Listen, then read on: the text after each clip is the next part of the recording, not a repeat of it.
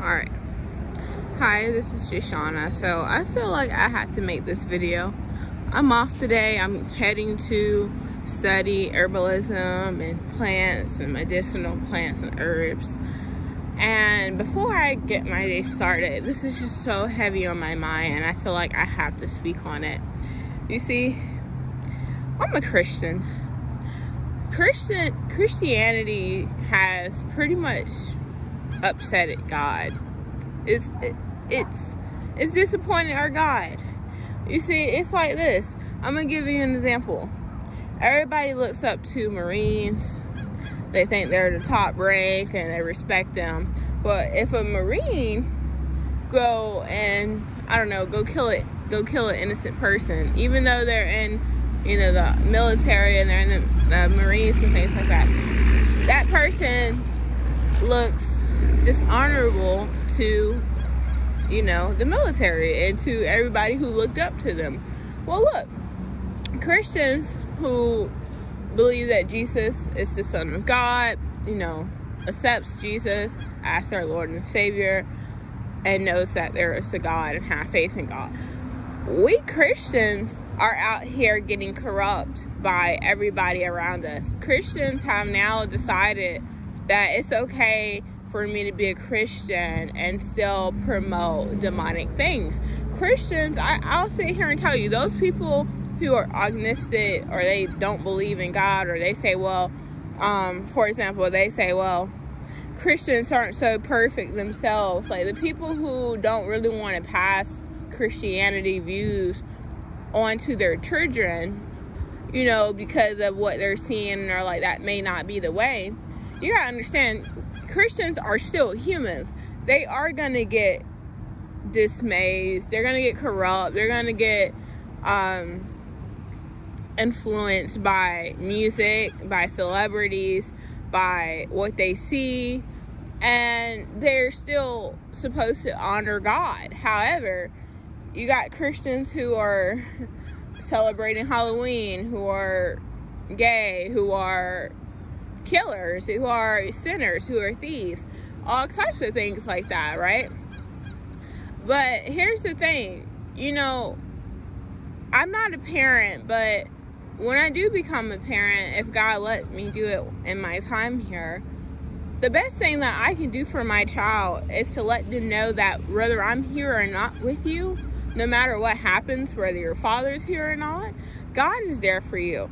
Your Heavenly Father will be here. And so many people are now not teaching their kids about heaven and God. They're not even teaching their kids about hell. They're saying you can be gay, you can follow trends. If that's how you feel like you're the opposite sex, you can be that way. But then, they tell them you have free will, whatever, but then they also don't tell them the consequences to that. So, whether your parents could afford to buy you the things you wanted or even need it, at the end of the day, the best thing they could have did is tell you God is real.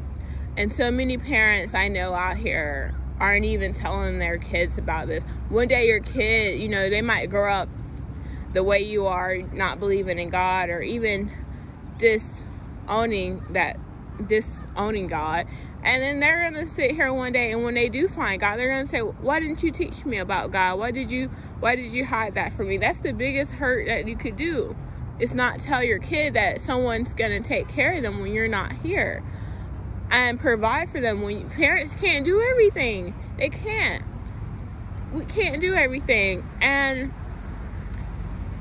it's like, I'm so grateful that even with my father had been locked up most of my life, my mom struggling to take care of me and my brothers alone, no husband, all kind of things like that. You sit here and you're upset at the parents and stuff, but I went towards men on this earth and bad things to look for ways to have things that I needed and wanted. And I should have just been praying. I mean, my parents did teach me. I knew better. And there's an age where kids are going to start being judged. And it's no longer going to be, because there's a certain age, if they die, they go to heaven. But once they get old enough to know better and they still disown God and do the wrong things, they're judged for those sins. But, we are all sinners and we can be forgiven, and all we have to do is repent and not do it again. And, we'll be forgiven from God. That's why Jesus Christ died for us.